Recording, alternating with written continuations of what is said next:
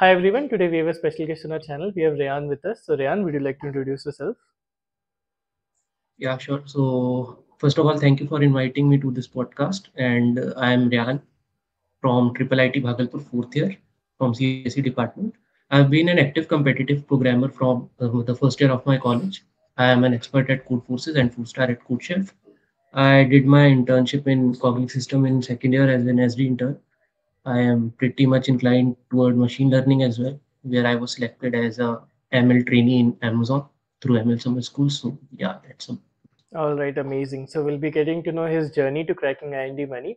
So Rayan, start us off with your interview experience. How was it? What all rounds were there? Okay. So first of all, this was an off-campus Mm-hmm. opportunity. So the recruiter approached me with a phone call at first, and he screened me. Then after this, they scheduled my three interview rounds. All the three were technical.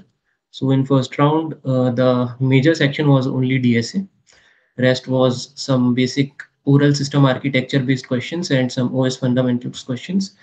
The thing here is that the DSA problem was quite hard as it was as the problems were mostly based on your resume. Hmm. Like I mentioned a lot in my resume that about competitive Yeah. programming and other DSA skills. So they used to ask me a lot harder problems in DSA. So in first round, I had a graph problem. I don't exactly remember the problem, but it was a lead code hard level problem, Yeah. which around in 40 minutes they wanted a working code, and the interviewer was very supportive. He even gave me some hints, so it was a totally smooth interview. And apart from that, yeah, some system architecture questions in first round. The round was of almost 90 minutes. So now coming to the second round, DSA problem in second round was again a lead code hard problem, Yeah. uh, which was on which was based on binary tree and some LCA concepts. Apart from that, in second round, the second most major section that I encountered was about DBMS. Mm-hmm. There were a lot of questions on DBMS in second round, and with that, there were some questions on my previous internship and work experience. Mm-hmm. And that round was also around like 60 minutes, and the time which I got in DSA was about 30 minutes. And again, he expected a working group from me. And my final round, that round was with CTO of the company. Uh, Again, very supportive interviewer. And in that round, I was basically asked about DBMS query based problem and matrix based question on DSA. Again, that question was like medium level only. That was not too hard. And some basic DSA concepts of time and space complexities. Hmm. So, yeah, the total interview process. So around medium to hard problems you encountered in the DSA part of the interviews, right?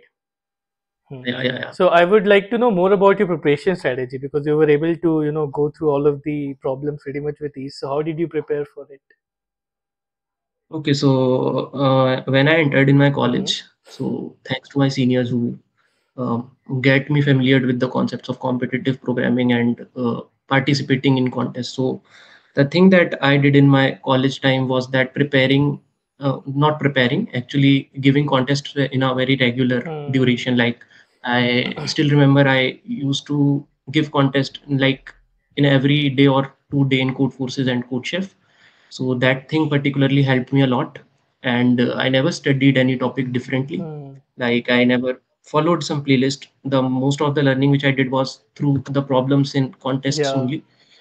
And yeah, the mostly problems that I solved was of like till graph level only. So Hmm.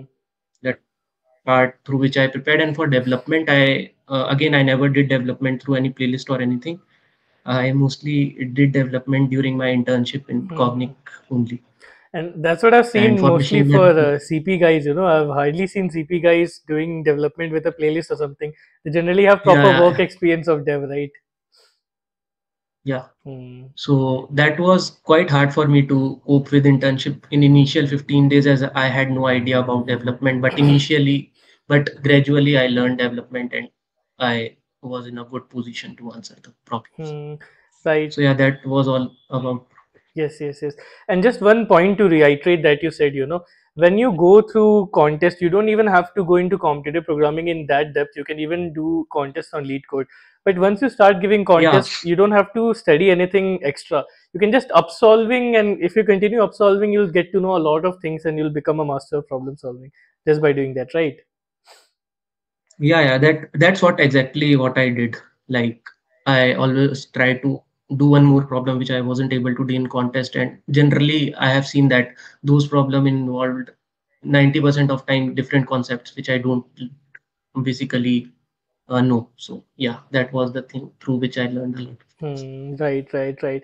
So, man, for all of the people who are watching this video, this podcast, who also want to get a good, high paying internship in a product based company, what advice would you give to them? So the basic advice that I would give to them is to focus more on problem solving rather Hmm. than rote learning anything, Yeah. and be honest with what you are doing. The major thing that I'm seeing in even in competitive programming is that people do cheat and increase their rating. Hmm. So the best advice that I would like to give is to don't lie in your resume. That's the most important thing, because even my interviews were aligned in such a way that how I presented myself in my Hmm. resume. Right. Like I presented that I am good at competitive programming. Mostly that's why I think they must have gone to this depth. So yeah, this is the biggest advice that I would like to give, that don't lie in resume at Hmm. all.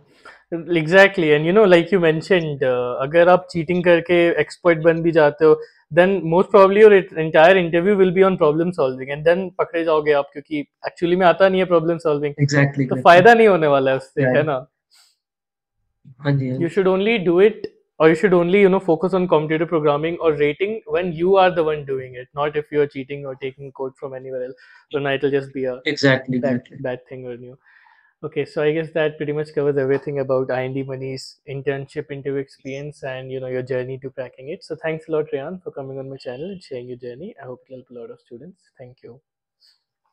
Thank you, sir.